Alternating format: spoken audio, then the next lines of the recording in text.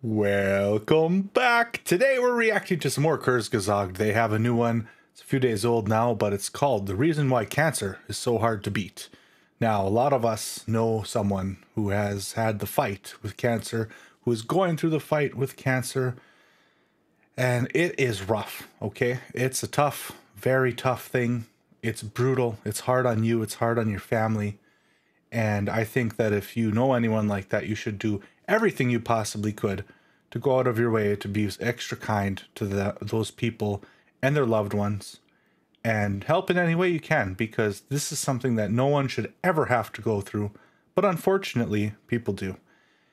And today we're going to find out why it's so hard to beat. So let's learn together and hop right in. An undead city under siege.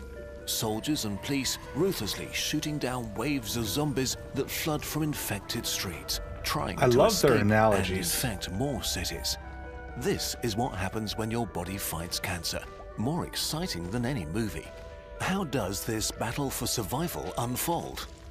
It's true, it kind of is like zombies, isn't it? Because your cells are taken over. 1. The elimination phase. It all begins with a single corrupted cell. It's no longer able to repair its genetic code, it can't kill itself anymore, and it's beginning to multiply rapidly. At this point, things are not great, not terrible. Yeah, we learned in one of the previous videos, it was like one of the last two we did, about how everyone gets cancer. Like every 5 minutes or so, your body gets cancer, but your defense mechanisms take care of it. So it is, taken care of. The cell either kills itself or your immune system takes care of it, but it's always taken care of. Except for that one time when it's not, which is when it really matters. But generally speaking, your body's pretty good at dealing with this. This cell is not yet dangerous, but if nothing happens, it soon will be. Over a few weeks, the corrupted cell keeps making copies of itself. One cell turns into dozens, hundreds, thousands. Because the original was broken, its copies are breaking and mutating even more. They turn into different genetic lineages, clans that are working together and competing. Some mutate in a way that makes them weaker, others mutations don't change anything, while a few become fitter and better at survival. And that's the thing about these mutations, is they're totally random. It's literally an experiment on evolution every time this happens, because we get to see the cells evolve through their mutations, and the beneficial mutations stick around and the disbeneficial mutations go away. Together, they now form a tiny, tiny tumor. Not cancer yet, but getting there. The growing tumor needs a lot of resources. If the cells don't get food and oxygen, they'll die and the problem just solves itself. Unfortunately, a few corrupted cells unlock a new mutation that saves them. The ability to order the growth of new blood vessels. And so your body provides the supply they need to survive. But as the tumor continues to grow, it starts causing damage. Neighboring healthy cells begin to starve and die, which attracts attention. In a sense, this tiny tumor is like a rogue town. Imagine a group of rebels in Brooklyn decide that they're no longer part of New York and start a new settlement called Tumor Town, which happens to occupy the same space. What a great analogy. The wants to grow, so it orders tons of steel beams, cement, and drywall. New buildings follow no logic, are badly planned, ugly, and dangerously crooked. They're built right in the middle of streets, on top of playgrounds, and on existing infrastructure. Isn't that how LA is anyway?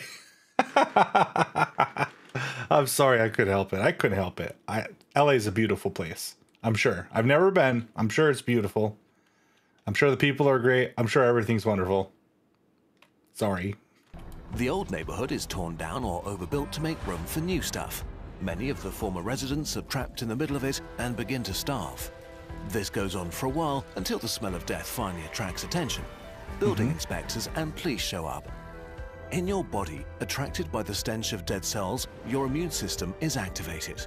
First responder immune cells invade the tumor. We learned a lot about that and natural previously. Killer cells, police forces that go right to work, killing and eating tumor cells. They release chemical signals that let the whole immune system know that there is cancer to be eradicated.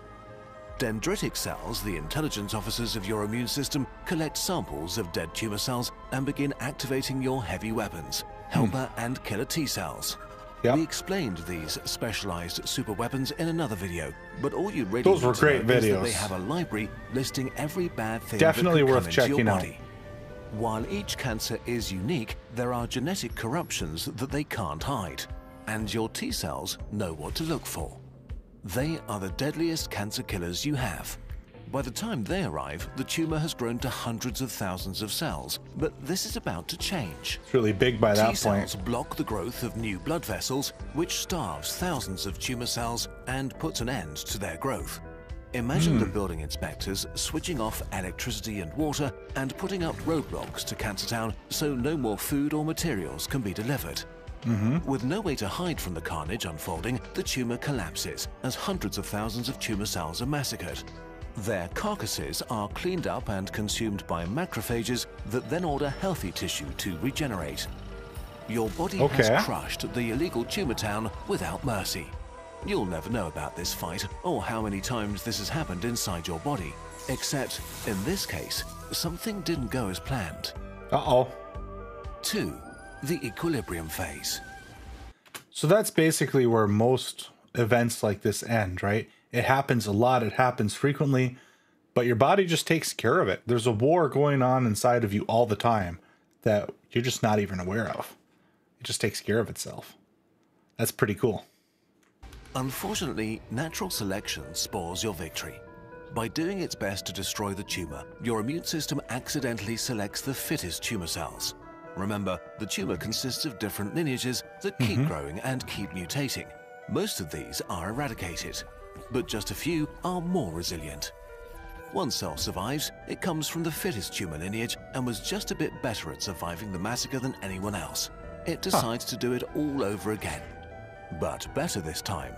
Yeah. This tumor Lessons cell is learned. much stronger than any of the thousands that were killed. Maybe it's better at hiding or fighting back. Maybe it grows faster or is better at stealing resources. Maybe it can survive with much less oxygen, and so it all begins again. Or It's all like of the those surviving things. rebels that started Tumor Town have learned their lessons. Now they know the law better and how to break it, what permits help them, and how to avoid the police. And so the surviving tumor cell These makes analogies thousands of are just copies on that point. mutate and form new lineages until once again a tumor has grown, made up of more resilient cells. The immune system doesn't care though, and this time it even has experience. Instead of starting with police, SWAT teams go right in to tear Tumor Town down, killing its inhabitants without mercy. But once again, they don't get everyone. One of them survives, a fitter tumor cell from an already fitter lineage. This time, it gets a cheap suit and studies the building code, pretending to be a lawyer to start Tumor Town all over again. This struggle now repeats a few Blood-sucking times. lawyers. Each time, the rebels learn a bit more about how to avoid the law. If at any point the immune system gets all of the tumor cells, the story ends. But in this case, it doesn't. Finally, a tumor cell changes in a way that makes it properly dangerous cancer. The type that kills people. How? Immune cells have an off switch that deactivates them before they can attack, which in principle is a good idea. The immune system is extremely dangerous and in many cases it needs to be shut down, like around your central nervous system. Body But has to this keep it in off-switch check. can be exploited. The mutated tumor cell finds a way to switch the immune system off by targeting inhibitor receptors on anti-cancer cells. Oh. Inhibitor receptors stop immune cells from, well, killing. This cell is now the powerful founder of a new lineage of cancer cells and mass produces thousands of new copies that once again change wow. and mutate further, building yet another Tumor Town. That's crazy. 3. The escape phase. The new cancer cells have become immune to the immune system and everything is different this time. Tumor Town has been rebuilt, even uglier and stranger than before, but now the Cancer City Council has forged all sorts of permits. As building inspectors come to shut down construction, they get confused. Stunned, they wander off, unable to order the destruction of the sprawling buildings. Oh, Police well, you try know, to enter the I guess it is what it is, right? Like that building's going to topple over, but you know what? You have a permit here and it's signed by definitely the mayor is the signature, what it says. So you know what? Go ahead, go for it. I mean, That's all the proof I need. You got the permits. Illegal city to arrest the builders and execute inhabitants. But this time, Tumor Town has erected its own roadblocks that keep the law from entering. Confused officers stand around helplessly. As Tumor Town slowly envelops the former Brooklyn and more civilians die, T-cell SWAT teams arrive to end this travesty. But things get worse. New lineages of Tumor Town officials have started to forge court documents that order police to shoot at the SWAT teams. What the cancer cells are doing at this point is actively shutting down immune defenses by sending corrupt signals. The now malignant tumor is no longer a pushover and has begun creating the cancer microenvironment, a sort of borderland that's hard to cross. So is that kind of the difference between a tumor and cancer? Is cancer can actually activate or manipulate signals to the immune system in a way that is harmful, of course, because if it wasn't harmful, then we wouldn't be talking about it. Is that the difference? I've actually never really stopped and thought about what the difference is between those two. Huh. That's really interesting. All avenues of attack have been shut down, and uncontrollable growth is the consequence. This is a dangerous tumor. Oh, look at that guy. Cells that are strong and able to fight push your immune system back and expand further. If more mutations happen, then some of the cancer cells will begin to explore the world and expand into other tissues to build new towns. And this is exactly what makes cancer so harmful. It's taking up space and stealing so many nutrients that your true self has no room to function anymore. If this goes on for too long, organs will shut down. But this tactic is a dead end. The more successful cancer gets, the more damage it does to its world. Yeah. When the body dies, the cancer dies too. It truly is a game without winners. Except humanity is planning to win this game. At this very moment, hundreds of thousands of scientists are working on new and better ways of killing cancer to destroy and burn down tumor towns for good.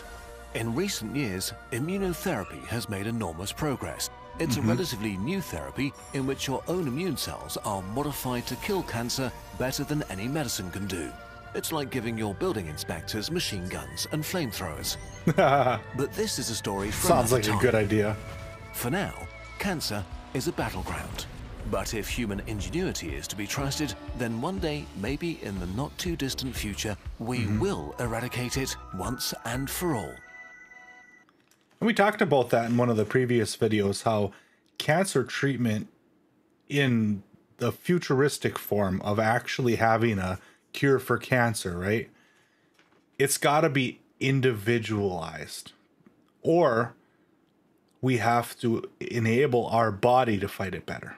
There's not like a medicine or something that we can take that's just going to stop all cancer, but we can give ourselves something that boosts the immune system and lets the immune system stop it more efficiently.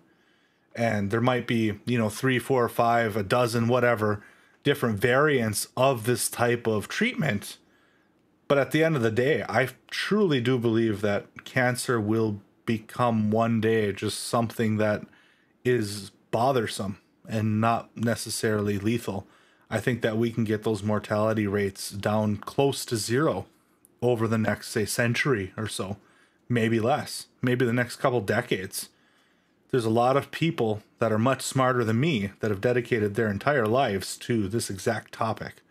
And when you hear about some of the stuff on the horizon in this field and in others, it's very exciting. This is a wonderful time to be alive. This video was made possible in part by direct viewer support and in part through a grant by Gates Ventures. Nice. Well, anyway, this was a great video as always. Kurzgesagt, grade A, I tell ya. Anyway, thank you so much for watching. I really appreciate it, and I hope that you have such a wonderful day.